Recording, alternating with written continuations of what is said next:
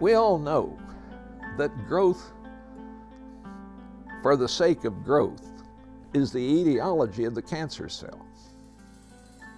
We all know that. And it serves as a pretty apt metaphor for humanity. So if we cannot figure out a way to gracefully make that transition, then nature will take care of it for us. And what we're trying to say in this book is that there have always been prophets, prophets that would tell what's coming.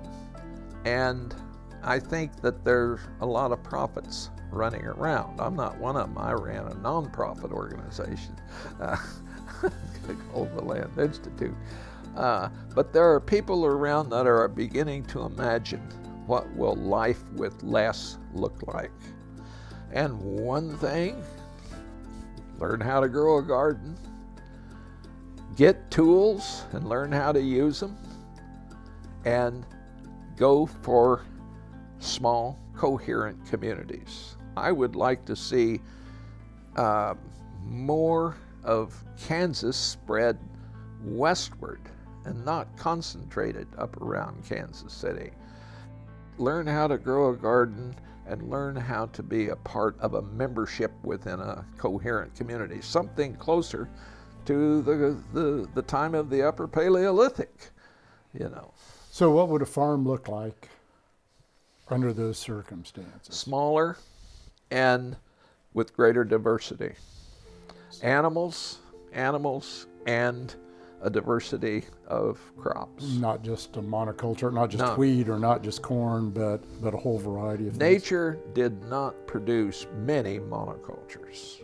You gotta have diversity. And I remember a kid growing up on the farm that while we had little patches here and there, we also had a fence row.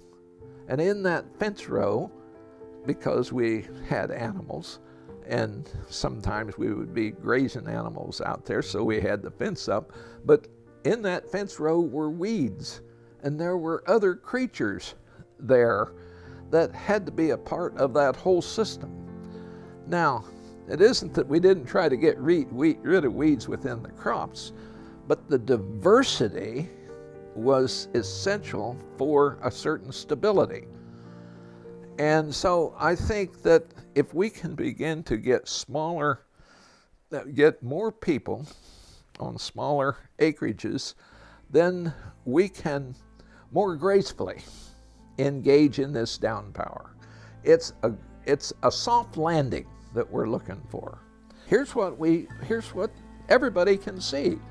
Things have only gotten worse.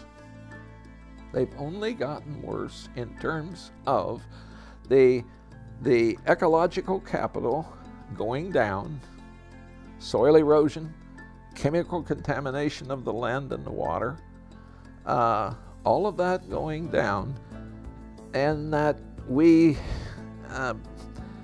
now have the added problem of climate change, the global warming part.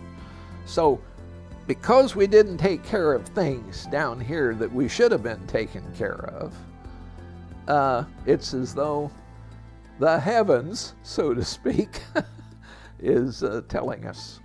Decided to get our attention for us. Yeah.